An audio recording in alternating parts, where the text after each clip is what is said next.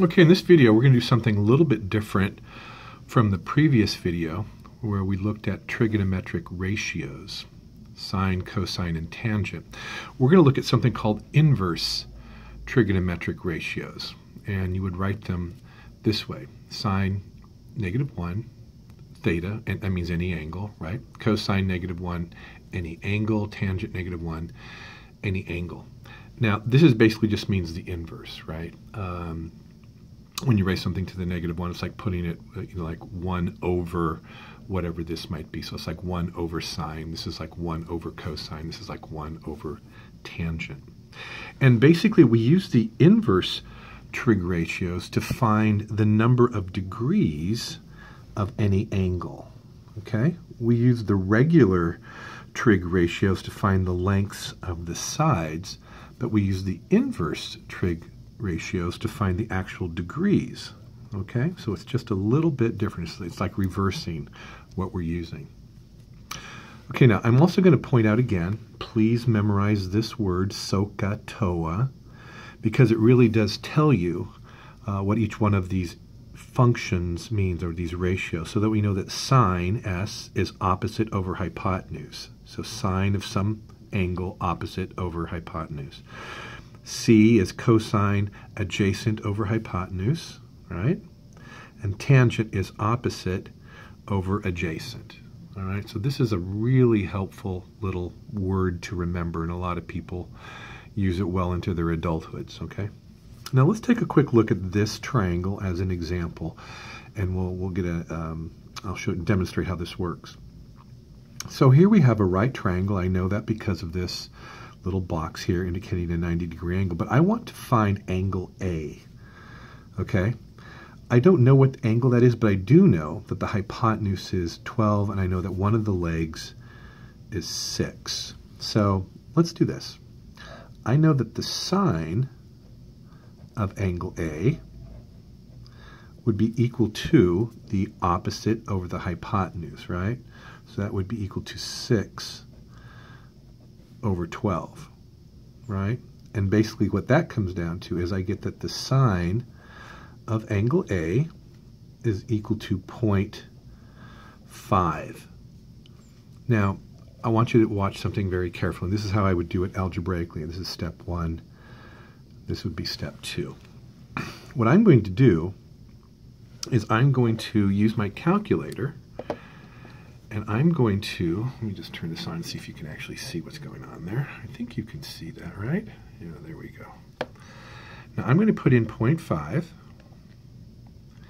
and you'll see that right above the button that says sine, you'll see that sine to the -1, that's the inverse sine, right? Now let's go ahead and put in the 0.5 because I know that, and then you press second sine, and that'll bring me up to the yellow ones here. And most calculators do something very, very similar. So second sine, and you get 30. So basically what happens is the inverse sine is equal to 30 degrees. So I would put sine of A is 30 degrees. Okay, and this is simply by pressing that inside here. You know what, actually, let me redo this for just 1 second. If I really wanted to do this more correctly, I'm just going to cross this out. I'm going to multiply both sides by the inverse sine. Let me show you why. So I'm going to say inverse sine times sine A will be equal to the inverse sine times 0.5, right? Now, algebraically, what this does is that this inverse cancels out the sine. So the inverse sine cancels out sine, and I'm left with, more accurately, angle A would be equal to the inverse sine of 0.5. Now, what I just did in here is actually exactly still the same, right? So I'll put in 0.5 one more time. And again, I hope you can see that. And then put the inverse sine, and you get 30. So step 6, angle A is equal to 30 degrees.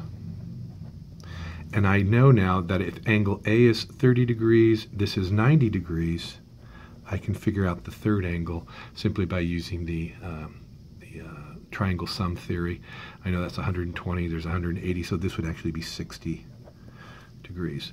Now I could have used cosine, I could have used tangent as well. Let me just do one more example using the same values here, and just going to use one of these other functions to show you how it could have worked. Okay, so now let's use the cosine instead.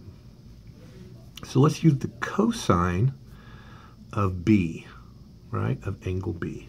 So I'm going to say cosine B will be equal to the adjacent over the hypotenuse. And again, notice that the adjacent here is 6. The hypotenuse is 12. So I'm going to go 6 over 12. That looks familiar, right? It looks a lot like the sine, but let me show you what it does. Let me just do my algebra. Whoops, that should be cosine. Cosine B is again equal to 0.5.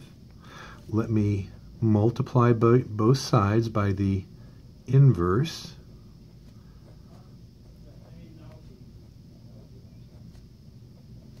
So I get cosine of 0.5.